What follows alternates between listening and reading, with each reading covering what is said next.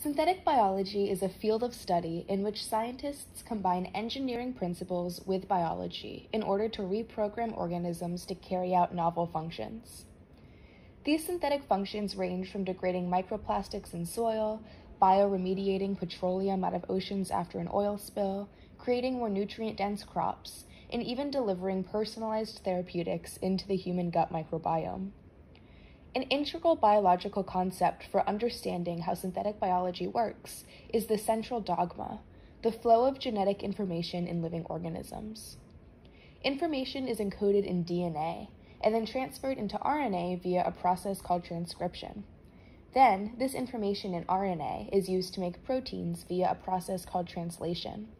These proteins are the workhorses of the cell, carrying out important, necessary functions. The organism that this DNA circuit is transformed into is called a chassis. When researchers insert novel DNA into a chassis, it is able to use that synthetic DNA as a template to make RNA, and then use that RNA to synthesize proteins that allow it to perform these revolutionary and beneficial functions. This is similar to how in mechanical engineering, the chassis is the outer structure and framework of the machine. In synthetic biology, chassis are often bacterial species, like E. coli. There are so many other different types of bacteria that can be genetically engineered, such as P. putida, B. subtilis, and M. smegmatis. And not all chassis are bacterial. Researchers have genetically engineered organisms including yeast, fungi, and even plants. Why does choosing a chassis matter? Well, each chassis has widely different genetic information and machinery, phenotypes, and preferential environmental conditions. Let's focus on these differential environmental preferences. Each organism has optimal growth and survival conditions. Some bacteria will thrive in extremely high temperatures, while others will almost immediately die. Some bacteria prefer acidic conditions, while others prefer basic conditions. Some are more adaptable to resource deprivation, some are more resilient to phage infection, some prefer moist areas, and some prefer deserts. Since synthetic proteins will not be produced from the DNA circuit without a living host, choosing a chassis that can survive in the environment it is intended for is critical to a fieldable synthetic biology project. Despite the immense benefit of creating fieldable synthetic biology systems, the current state of chassis selection is not well explored. Currently, E. coli is the most commonly used bacterial chassis, since it is culturable, well-characterized, and easy to work with in the lab. Despite its well-established history in microbiology, E. coli doesn't appear to be a particularly fieldable species, as it is not prevalently found in natural environments, such as soil and water. Some papers have attempted to urge synthetic biologists to move to work with more fieldable chassis, but there is still a massive lack of data characterizing which environments these suggested fieldable chassis will be most adapted for. There is an urgent need for a more in-depth understanding of chassis. Let's talk for a moment about why this is so difficult.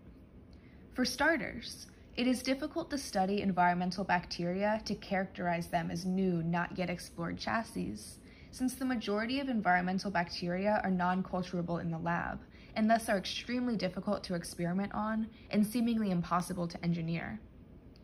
As for bacteria that are culturable and have been studied in laboratory settings, it is still difficult to predict how these organisms will survive in nature, since bacteria behave vastly differently in the lab than in the environment. Bacteria have two main life states, exponential growth and growth arrest. In the lab, bacteria often exist in exponential growth, where they express their circuit with ease. However, under the stressors of a natural environment, such as metabolite shortage, bacteria often switch into growth arrest in order to promote their own survival, shutting down the production of most non-essential proteins. This means that even if a chassis performs optimally in the lab, it may not express its circuit at all in the environment. There is a huge lack of data characterizing the issue of predicting how an engineered organism will behave outside of the lab. Finally, putting aside these biological issues, there is simply no standard way for researchers to select an ideal chassis for a given environment. Currently, scientists have to conduct extensive literature and database searches to determine the relationship between different environmental parameters and different species of organisms. or they have to physically perform experiments, such as 16S-PCR, at the exact location they plan on implementing their system in order to determine what bacteria naturally exist there. So, where do we go from here? The future of chassis selection involves computational and mathematical predictive models. Predictive models based on biological data, such as DNA and RNA sequencing, will allow researchers to estimate the relative abundances of bacteria in a given environmental sample, assisting in the chassis selection process. Metabolic models, such as GEMs, will allow researchers to then model the survival of their chassis in that environment. The expansion of synthetic biology is dependent on computer science and data science. Tools such as simulations and artificial intelligence hold the key to streamlining major fieldability roadblocks, such as chassis selection, and allowing SynBio to more easily change the world.